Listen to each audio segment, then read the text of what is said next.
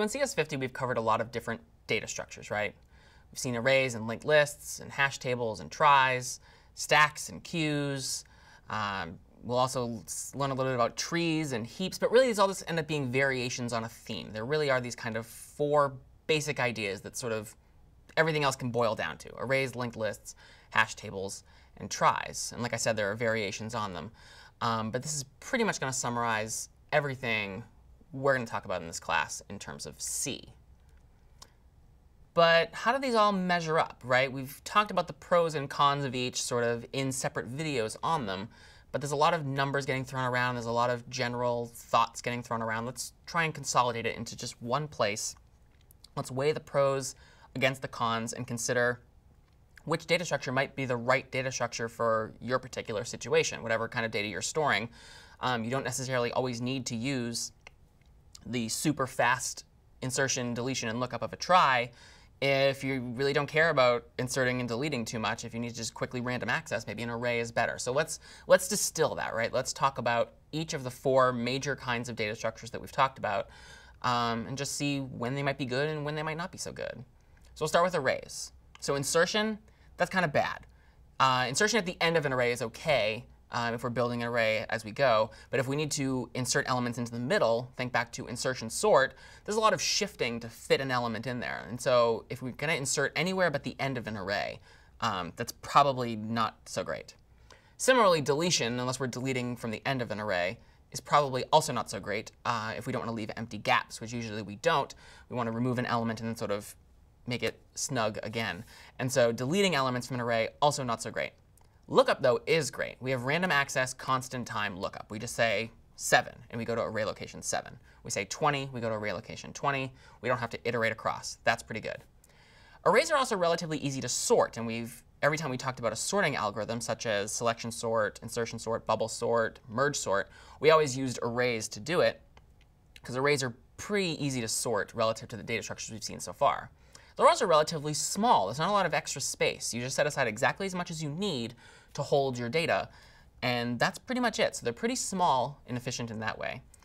But another downside, though, is that they are fixed in size. We have to declare exactly how big we want our array to be. And we only get one shot at it. We can't grow and shrink it. If we need to grow or shrink it, we need to declare an entirely new array, copy all of the elements of the first array into the second array. And if we miscalculated that time, we need to do it again. Not so great. So arrays don't give us the flexibility to have variable numbers of elements. With a linked list, insertion is pretty easy, right? We just tack on to the front. Deletion is also pretty easy. We have to find the element, so that involves some searching. But once you've found the element you're looking for, all you need to do is change a pointer, possibly 2 if you have a linked list, a doubly linked list rather, and then you can just free the node. You don't have to shift everything around. You just change 2 pointers. So that's pretty quick. Lookup is bad, though, right? In order for us to find an element in a linked list, whether singly or doubly linked, we have to linear search it. We have to start at the beginning and move to the end, or start at the end and move to the beginning. We don't have random access anymore. So if we're doing a lot of searching, maybe a linked list isn't quite so good for us. They're also really difficult to sort, right? The only way you can really sort a linked list is to sort it as you construct it. But if you sort it as you construct it, you're no longer making quick insertions anymore. You're not just tacking things onto the front. You have to find the right spot to put it. And then your insertion becomes just about as bad as inserting into an array. So linked lists are not so great for sorting data. They're also pretty small size-wise. Doubly linked lists slightly larger than singly linked lists, which are slightly larger than arrays. But there's not a huge amount of wasted space. So if space is at a premium, but not a really intense premium, this might be the right way to go. Hash tables. Insertion into a hash table is fairly straightforward. It's a 2-step process. First, we need to run our data through a hash function to get a hash code. And then we insert the element into the hash table at that hash code location. Deletion, similar to linked list, is easy once you find the element. You have to find it first, but then when you delete it, you just need to exchange a couple of pointers if you're using separate chaining. If you're using probing or if you're not using chaining at all in your hash table, deletion is actually really easy. All you need to do is hash the data and then go to that location. And assuming you don't have any collisions, you'll be able to delete very quickly.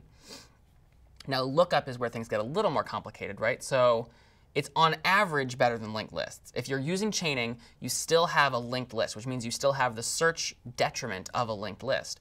But because you're taking your linked list and splitting it over 100 or 1,000 or n elements in your hash table, your linked lists are all 1/nth the size, right? They're all substantially smaller. You have n linked lists instead of one linked list of size n. And so this real-world constant factor, which we generally don't talk about in time complexity, it does actually make a difference here.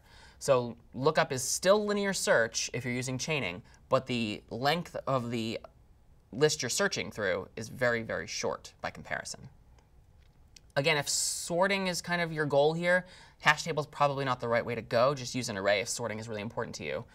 And they can sort of run the gamut of size. It's hard to say whether a hash table is small or big, because it really depends on how large your hash table is. If you're only going to be storing 5 elements in your hash table, and you have a hash table with 10,000 elements in it, you're probably wasting a lot of space. Contrast being, you can also have very compact hash tables, but the smaller your hash table gets, the longer each of those linked lists gets. And so there's really no way to define exactly the size of a hash table, but it's probably safe to say it's generally going to be bigger than a linked list of storing the same data, but smaller than a trie. And tries are sort of the fourth of these structures that we've been talking about. Inserting into a trie is complex. There's a lot of dynamic memory allocation, especially at the beginning as you're starting to build, but it's constant time. It's only the human sort of element here that makes it tricky. Having to encounter a null pointer, malloc space, go there, possibly malloc space from there again. This sort of intimidation factor of pointers in dynamic memory allocation is the hurdle to clear. But once you've cleared it, insertion actually becomes quite simple, and it certainly is constant time. Deletion is easy. All you need to do is navigate down a couple of pointers and free the node, so that's pretty good.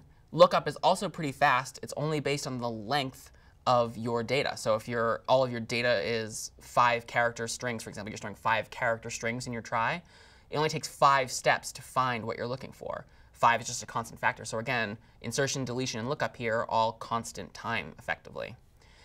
Another thing is that your trie is actually kind of already sorted, right? By virtue of how we're inserting elements by going letter by letter of the key or digit by digit of the key, typically, your trie ends up being kind of sorted as you build it. It doesn't really make sense to think about sorting in the same way that we think about it with arrays or linked lists or hash tables. But in some sense, your trie is sorted as you go.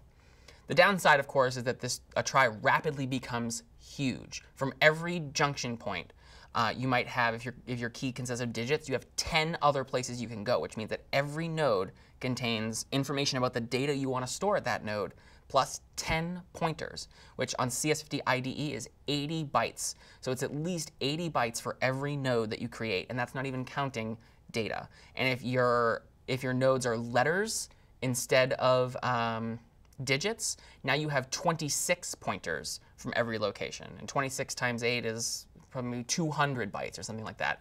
And if you have capital and lowercase, you can see where I'm going with this, right? Your nodes can get really big, and so the trie itself overall can get really big too. So if space is at a high premium on your system, a trie might not be the right way to go, even though its other benefits come into play. I'm Doug Lloyd. This is CS50.